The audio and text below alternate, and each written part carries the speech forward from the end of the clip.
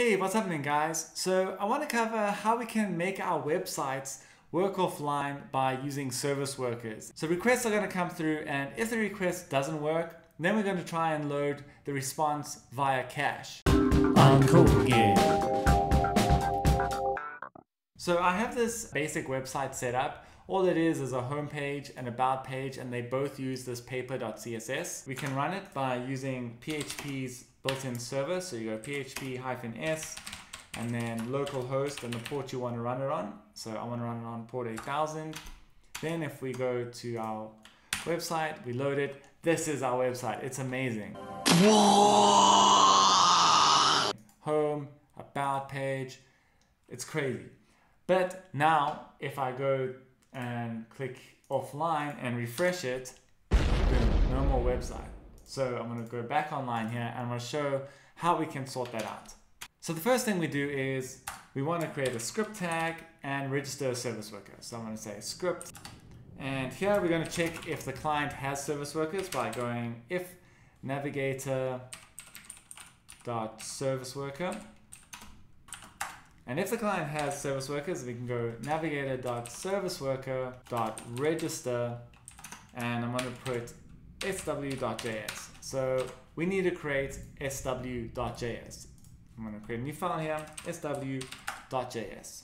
And what we're going to do here is we're going to hook into three events: the install event, the activate event, and the fetch event of the service worker. And to do that, we just go self.add event listener, and we need the event name. So the first one is install.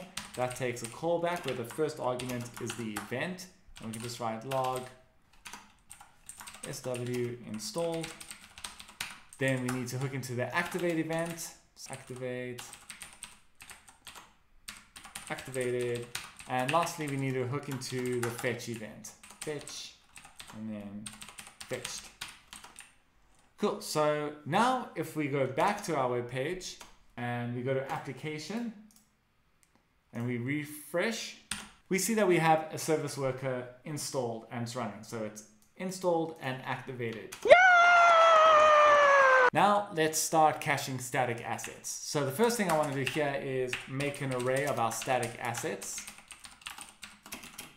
And in this case, we have our about.html. Let's put a / here. We have our index.html and we have our paper.css.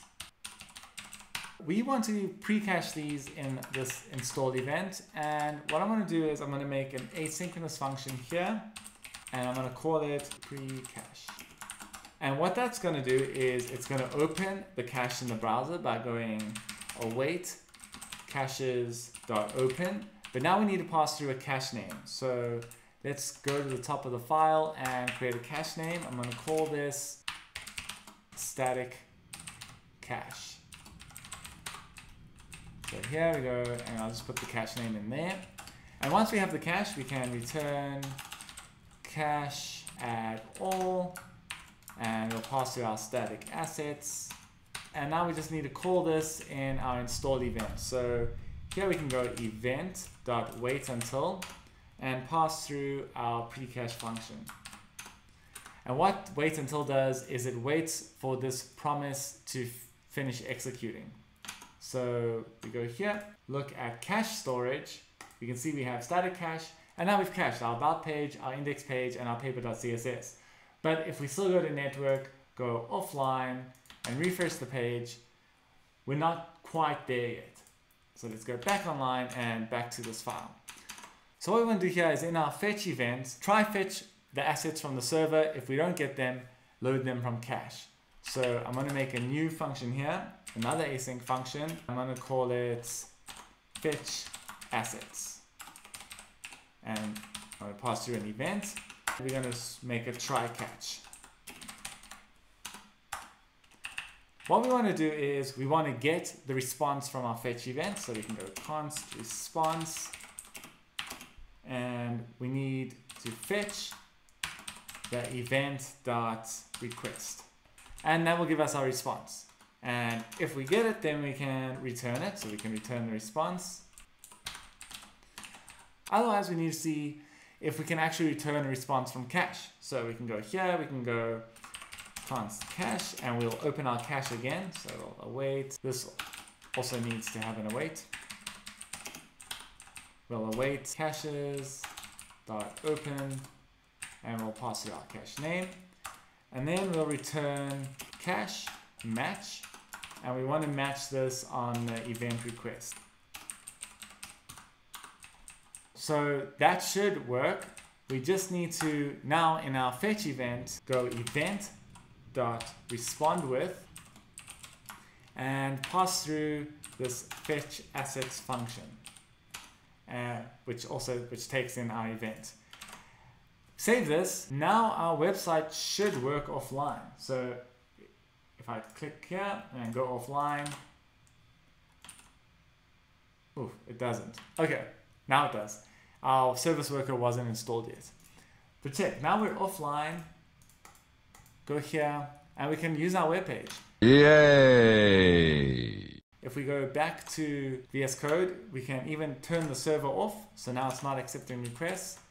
And cool, we have our working page. And if we go to application, we'll see all of our pages in static cache. If we delete the static cache and refresh, it won't work anymore. Let's start the server again.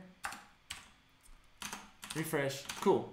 The last thing I want to show is how we can delete stale cache. And that's also really easy. Actually super easy, barely an inconvenience. So I'm going to make an async function here, clean up cache. So what this function is going to do is it's going to get all of our cache keys from cache and loop over them. If the cache keys don't match our cache name, then we're going to delete them. So first thing we're going to do is get our keys from cache, and that's caches.keys. Then we'll get our cache keys. Then we need to make a new variable here called keys to delete. And all we have to do is map over our cache keys and see if the key is not equal to our cache name, then we'll return caches.delete and we'll pass through the key. Then we can return promise.all keys to delete, and in our activate function we can go event.wait until clean up cache, and it'll wait until all the cache is cleaned up. Then we won't have any more stale keys. So let's see that in action. Go to application. So refresh this. Cool. And we see all our static assets there. If I change this cache name to static cache 2 and save it and go back to our browser, we can refresh this. And then we see we have static cache 2 here, but it didn't delete our previous cache. And I think that's because the service worker needs to, if we skip waiting here, yeah, okay, then it deletes the cache. Obviously, we don't want to click skip waiting all the time. So to get around that, in our install event, we can say self.skip waiting. Save this, and I'm going to update this cache to cache 3 and save. And now if we refresh the page, you'll see we have cache 3 here, and it deletes the second cache. We can do that again. Save this, cache 4. We can refresh the page. We'll get cache 4 here, and this cache will be deleted. Awesome, and that's not everything there is to do with service workers. It's just an example of how you can use them to cache static assets and make your page work offline. I hope you guys enjoyed it. Cheers.